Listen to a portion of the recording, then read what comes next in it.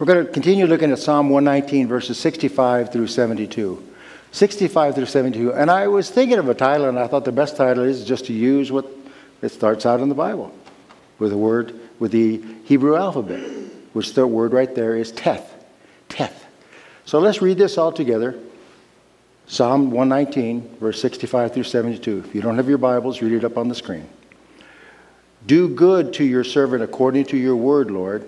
Teach me knowledge and good judgment, for I trust your commands. Before I was afflicted, I went astray, but now I obey your word. You are good, and what you do is good. Teach me your decrees. Though the ignorant have smeared me with lies, I keep your precepts all with my heart. Their heart are callous and unfeeling, but I delight in your law.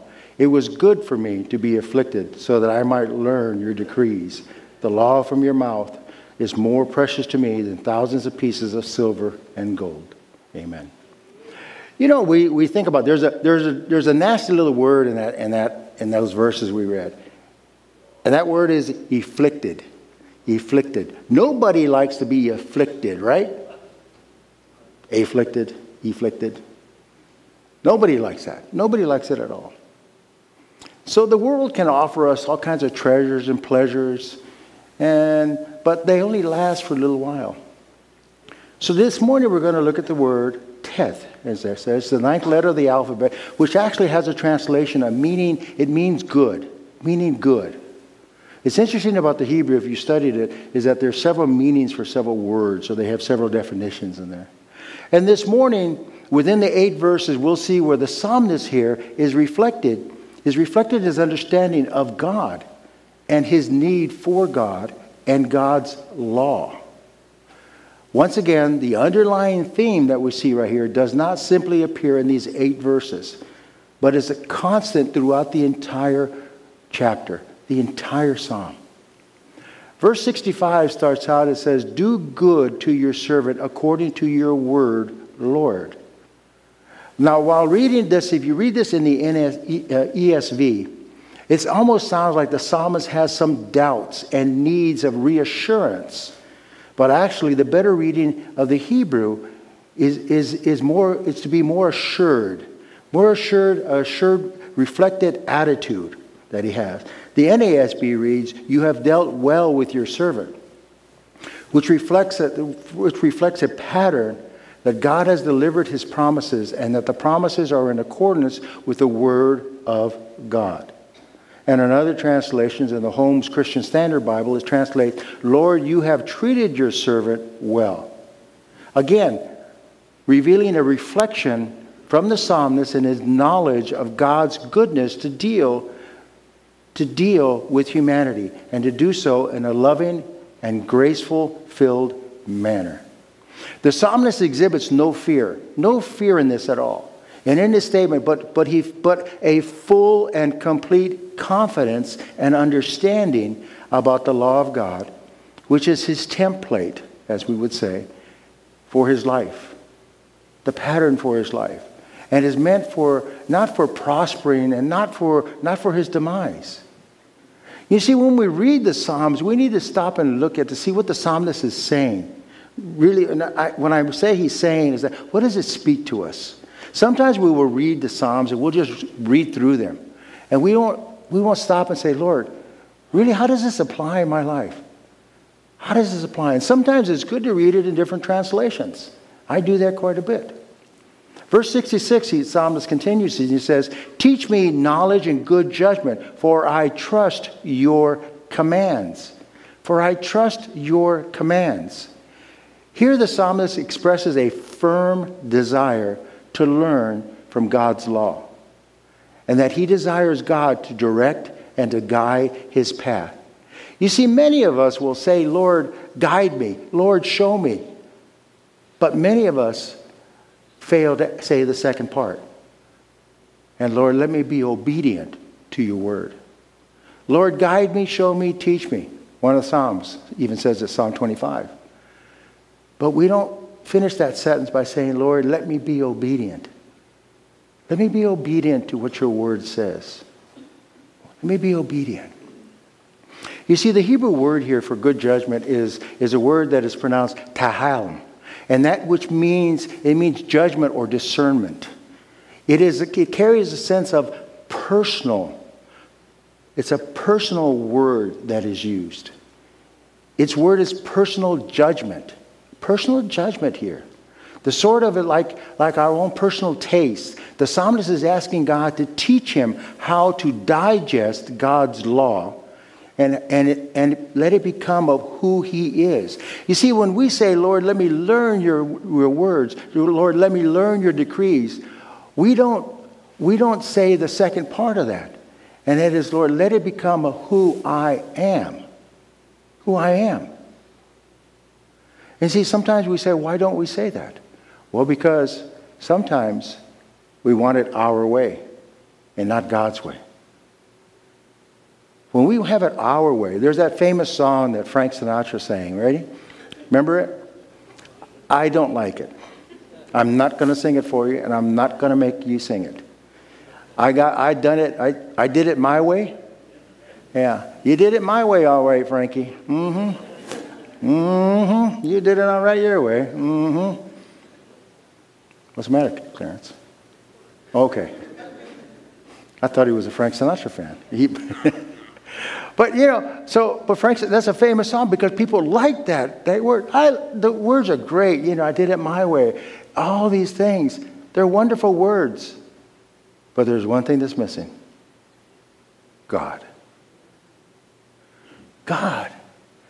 It's all about I. I did it my way. I did this. I did that. You see, the psalmist is saying this, let your word become who I am so that people can see that I belong to you. So why does the psalmist do this? Because he fully trusts God and the law God has set forth. The word here used by the psalmist is a Hebrew word called amahan, which means trust or faith. It means trust or faith. And it carries it with a construction meaning as well. It means to replace the supporting beams for the doors of your house. In the Bible we know in the New Testament it talks about how your house is built. Is it built on the sand or is it built on a rock? But one thing we also have to remember too is that you can build your house on the rock, but if you do not have strong supporting pillars in there, that house will still collapse, will it not? And that word, that strong supporting pillars, is God's word that has to take to be built on the rock being Jesus. And without God's strong words in those pillars, regardless of what kind of material you use, it will fall apart. It will.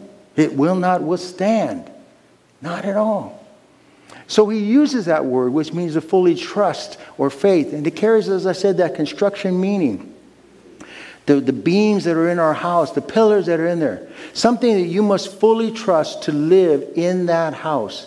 If you know when you bought your house, that they used the shoddiest material that they could use, would you have bought your house? Probably not. Now, I don't know how many of you built your house? I mean, what I mean by that is that you designed the plans or you just, nobody. Jeez, you non-talented people. No, I mean, many people will go in and they'll buy the property and they'll design the house and they'll say, this is the rooms I want, this is the material and the contractor, all of these things like this. And they'll say, this is what I want, or the wife comes in, she goes, no, I don't want this in the living, I don't want this in the kitchen, I want this out, I want this. Right, Don? So, all of this, the tables and the things like this. You didn't use shoddy material in there, did you? No. You used material that was good, that was solid. The psalmist wants to give us that picture of what the psalmist says is that he fully trusts the law of God. The law of God, and is willing to dwell in the law. Now, don't misunderstand that when we say law, we're not talking about the legalistic Jewish type of legalism in there. No, we're talking about the law that God says in his word is how we're to live. Is how we're to live our lives daily. In verse 67, it says this, "Before I was afflicted, I went astray, but now I obey your word." Some people have interpreted that as saying that I got so bad that God kicked my, you know what, and this is what happened, and now I have no choice but to obey him. That's not what that says. That's not what that says. It's not. When trouble comes our way, we far too often go the wrong way. We go the wrong way.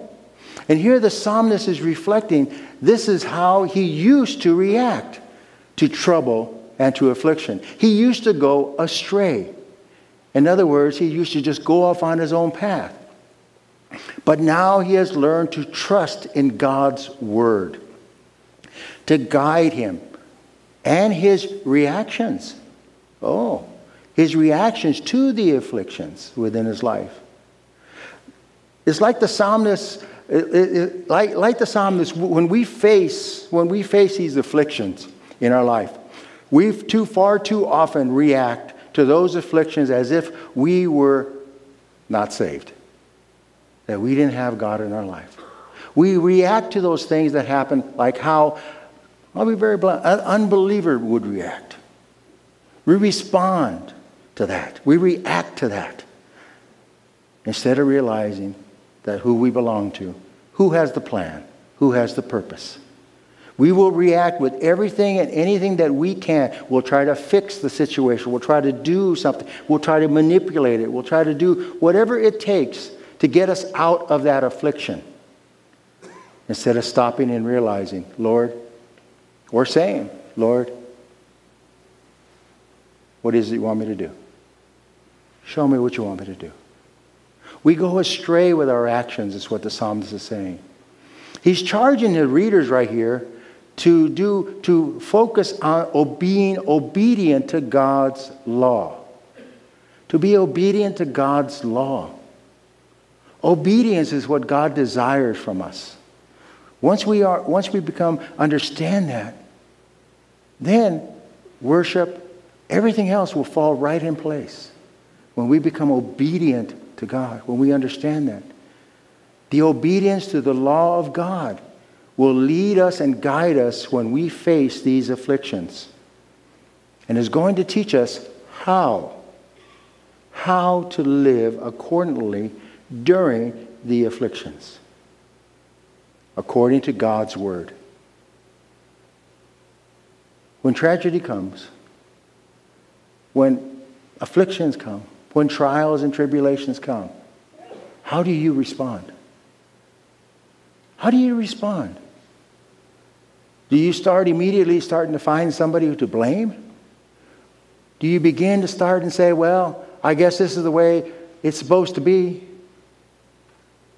Or do you respond as to how the psalmist says, Lord, I trust you. I want to be obedient to you. I need to work on that. I need to really reach for you. Verse 68 says this, you are good, and what you do is good. Teach me your decrees. See, God is the only good in this world. The world has a lot of different definitions. Well, this is good. This is a good person. These are good things. But really, from the biblical standard, we look at this. The only goodness that's there is God. Is God. Learning God's laws opens us up to that goodness. And how often do we use that word good in connection with the world? We use it a lot, don't we? Yeah. That's the standard the world uses. They have its own, the world has its own standards. Many times we look to the good of the world as our standard, as I said. And this is where we get ourselves into trouble. When we take the world's standards versus God's standard. God's standard is His holy word. When we take the world's standards and we say, well, that's okay because it meets those standards. That's there. No. When our focus is in the right place, it must be on God and God's goodness. On God's goodness. Our standard should always be God's goodness and never the goodness of the world. The message of the world is very clear. You don't need God in your life. You can do it your way. You can make it happen. You can pull things up from your bootstraps. You can stand up and on your own. You can do all those things. Now, I understand about the positive reinforcement and things like this. I understand that greatly. But I also understand, too, that I need to be dependent upon God. I need to be dependent upon God, especially when the storms come. Especially when things aren't going the way that I thought they were going to go. And maybe if I had sought Him out first, before I went down this path, maybe I wouldn't be in the predicament I'm in right now. Okay? Be very honest about that. The psalmist says again, you are good, and what you do is good. Teach me your decrees. The word Hebrew here for good is, in fact, as I said, there are several meanings. The Teth is one, and the Toum. Toum is another word in Greek, which simply means good. Simply means good. It refers to the goodness of God. Do you tell, I want to be very much, have you asked God, no, have you said this to God? God, you are good. When's the last time you actually said that in a prayer? When you actually said, Lord, thank you for everything, but Lord, you are so good. You are so good to me. There's a song that we sang. Remember that one? Anybody remember that song? Everybody's shaking their head like little bobble dolls. God is so good. God is so good. God is so good. He's so good to me. Sing it once again now, full. God is so good. Hallelujah. God is so good. Hallelujah.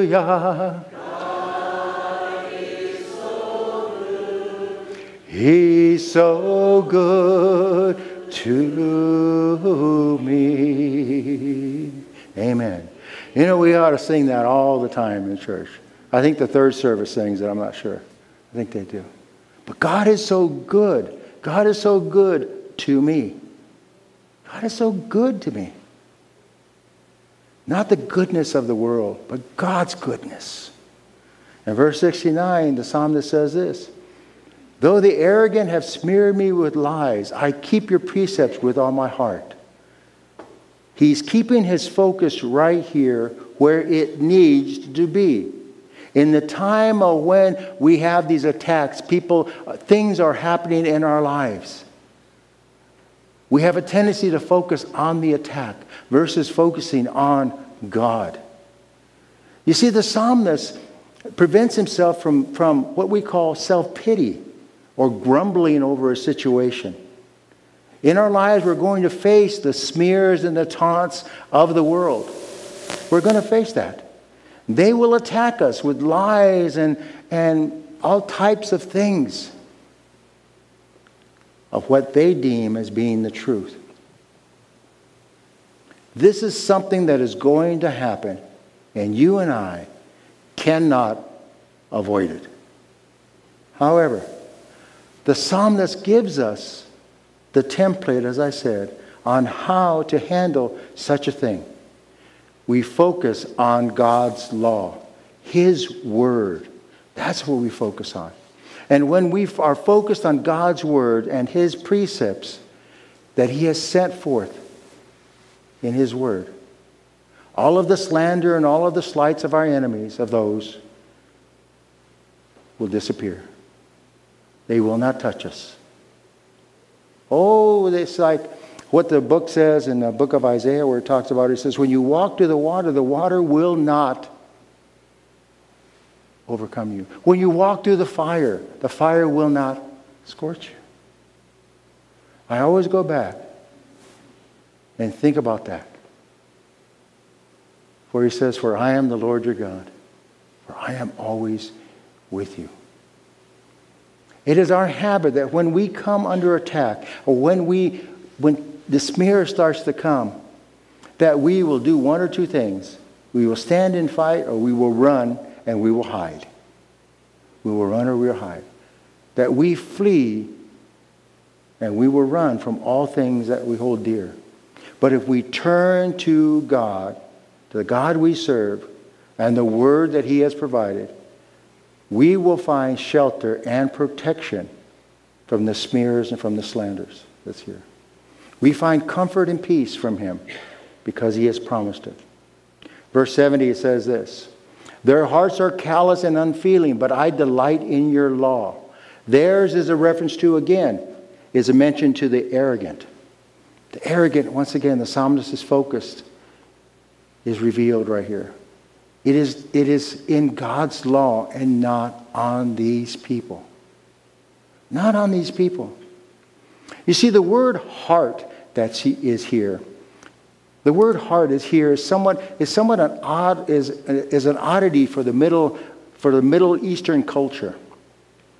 And here it represents the innermost part of the person. Sometimes their soul is what they call. Usually it is represented by the bowels in the middle section of the culture. When you see in the Hebrew, you'll see it where it says, when it comes from my deepest part, from my heart, that's referring to the bowels, the deep part of our inner being, our inner person. And what we find here is that the Hebrew word here is lava, which means innermost part, just like the lava of a volcano. The innermost part. The psalmist here says that their hearts, their innermost parts are callous. Some translations, if you see, will use the phrase a little bit more graphic. The NASB and the New King James, I think, also uses the word, they are covered in fat. Covered in fat. This is a picture of what we would call an unhealthy heart, wouldn't we? That's covered in fat. Yeah. A heart covered in fat is a heart that needs help, does it not? Yeah. Their heart is unhealthy. They cannot feel, nor do they realize their plight. They are helpless. They are on the outside looking in, striking out as those whom God has chosen and saved, not realizing that God will choose them if they accept him. The psalmist reveals that it is okay because he has God's word. Hallelujah. I like that better. There's a story that I like to share with you. And it goes kind of like this. It's called The Heart. Tomorrow morning, the surgeon began. He says, I'll open up your heart. The little boy that he was speaking to says this, you'll find Jesus there. The surgeon looked up and he was kind of annoyed by that. He says, I'll cut your heart open, he continued, just to see how much damage was done. But when you open up my heart, you'll find Jesus there, the little boy says. The surgeon turned and looked to the parents. The parents sat there very quietly, very, very quietly. The surgeon turned and he, in a very arrogant voice, he says, when I see how much damage that has been done, I'll sew your heart and your chest back up, and I'll plan. I'll make a plan to see what's next. The little boy turned to him and says, but you'll find Jesus in my heart. The Bible says he lives there. The hymns all say he lives there. You'll find him in my heart. The surgeon had enough about that time. He had enough. He left. He says, I'll tell you what I'll find, just before he left, as he stood in the doorway. He says, I'll tell you what I'll find in your heart. I'll find damaged muscles, low blood supply, and weakened vessels. And if I find out I can make you well, I will. Turned around, walked out the door. As the surgeon was leaving out the door, the little boy says, you'll find Jesus there too. He lives there. Surgeon stormed out, went to his office. And he began to do his dictation in preparation for his surgery. He started describing everything. They'll find damage to aortas. I'll find damage to pulmonary veins, widespread muscle degeneration. Goes on. There's no hope for a transplant, as he says. There's no hope for a cure, none whatsoever. The therapy is this, painkillers, bed rest. Prognosis is, he stops and he pauses. He says, death within 1 year. Turns the recorder off. But there was much, much more he wanted to say. Pushed back from his desk and said, why? Why? Why? Why did you do this? You put him here. You put him here in pain. And you cursed him to an early death. Why? As the surgeon said. And you know, the Lord answered him and said this. The boy, my lamb, was not meant for your flock for long. He is part of my flock and will forever be here in my flock. He will feel no pain and will be comforted as you cannot imagine. His parents will join him one day, the Lord continues, and they will know peace. My flock will continue to grow.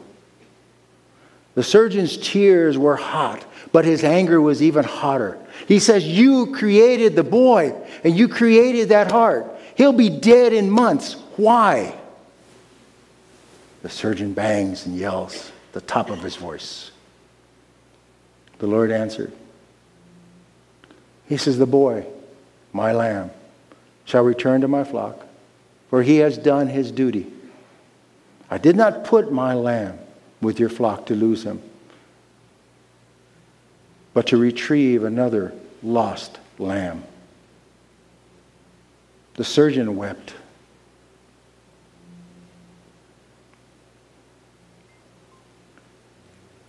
After the surgery, the surgeon went to the little boy's room and sat at the bed. The boy's parents were sitting across from him. The little boy woke up, looked at the surgeon, and whispered, did you cut me open? Did you cut me open? Surgeon said yes. Little boy said, what did you find?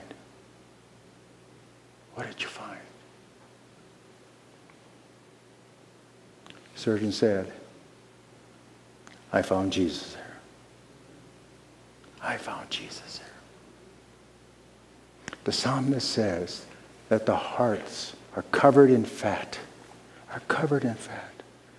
In verse 72, he says, the law from your mouth is more precious to me than thousands of pieces of silver. Thousands of pieces of silver, the treasure that is there. God's word is there. In the earlier Psalm, Psalm 119, verse 11, it says, your word I have hidden in my heart that I shall not sin against thee.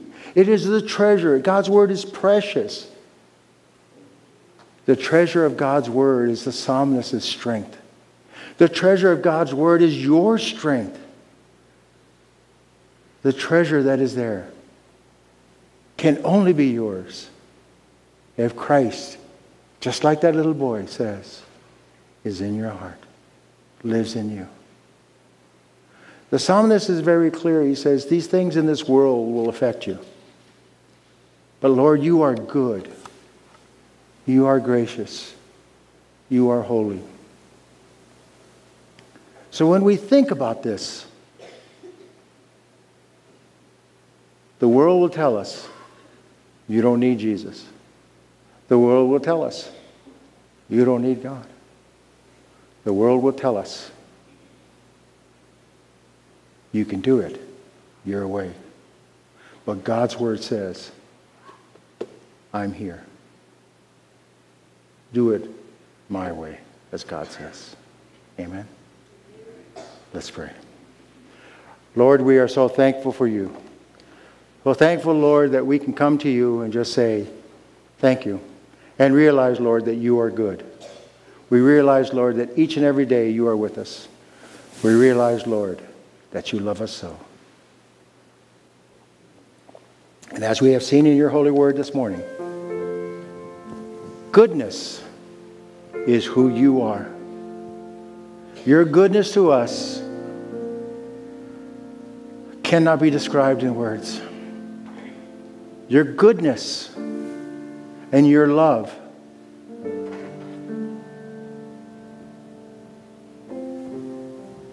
words can't describe it.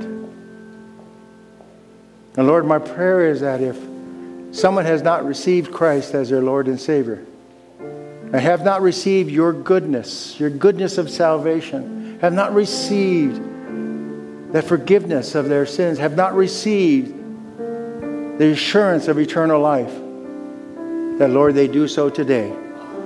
For you are good. You are merciful. You are loving. Lord, bless us in this time. And we say this all in Christ's name. Amen.